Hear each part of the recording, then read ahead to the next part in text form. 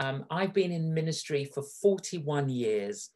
And even in that first year of ministry, I realized that Christmas is the most fertile season of the year. And it's the season where people are more receptive than any other month of the year.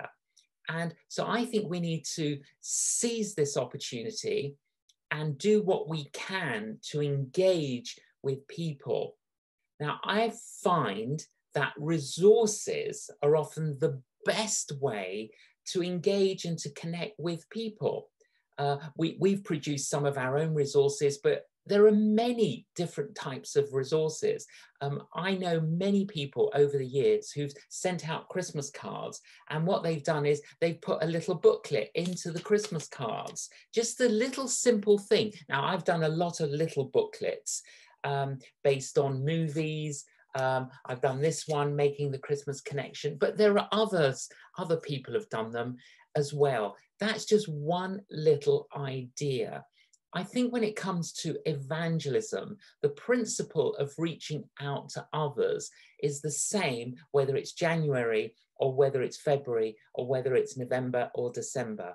The three main principles are to be intentional in praying, in caring, and in sharing.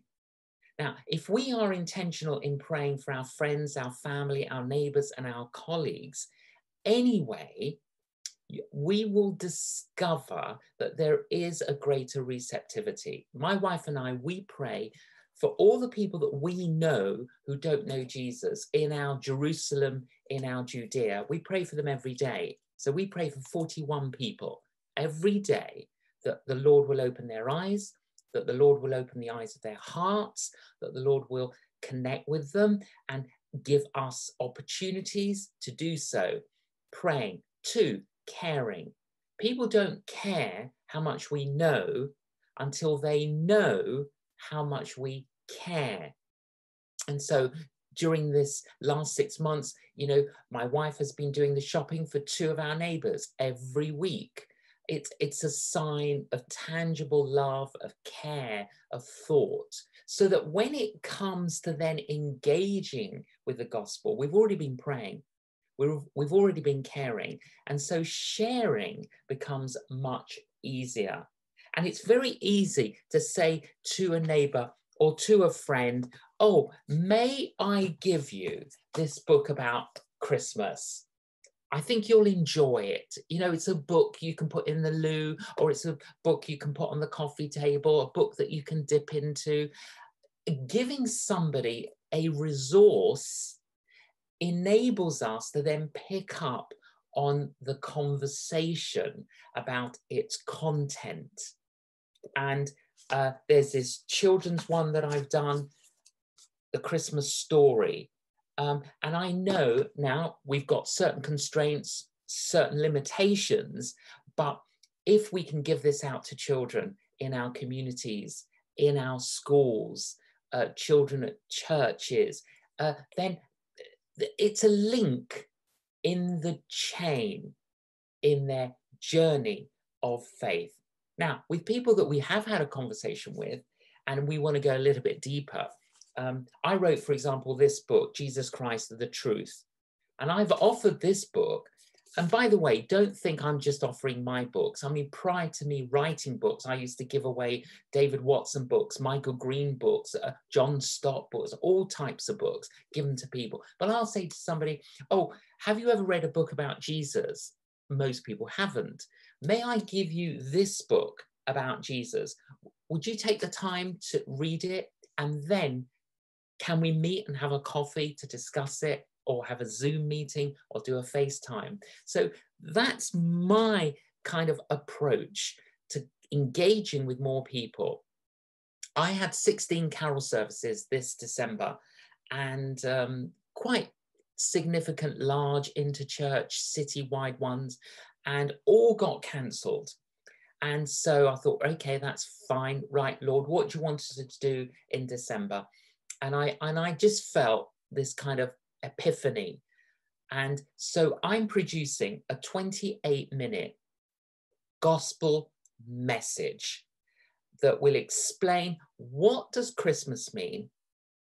What is the gift of Christmas? And how can you receive the gift of Christmas? So a 28-minute gospel presentation of Christmas. And then I just asked a few of my friends if they would make little contributions. So I asked Matt Redman, who I knew when he was 13, to record a Christmas song, which he has, and it's brilliant. I asked David Suchet whether he would read the Christmas story, which he has, and it's brilliant. And I asked Cliff Richard whether he would share what does Christmas mean to him, and he has, and it is phenomenal. I mean, he sums up the gospel in 2 minutes, and it's amazing. So we are offering all of that free to churches. We're going to seamlessly put the whole thing together, because some churches may not have the technology to do that, but then you can have them all separate, and you may not want to use some things. You might just want to use the talk. That's fine. And we're offering it to churches. We're just calling it Share Christmas.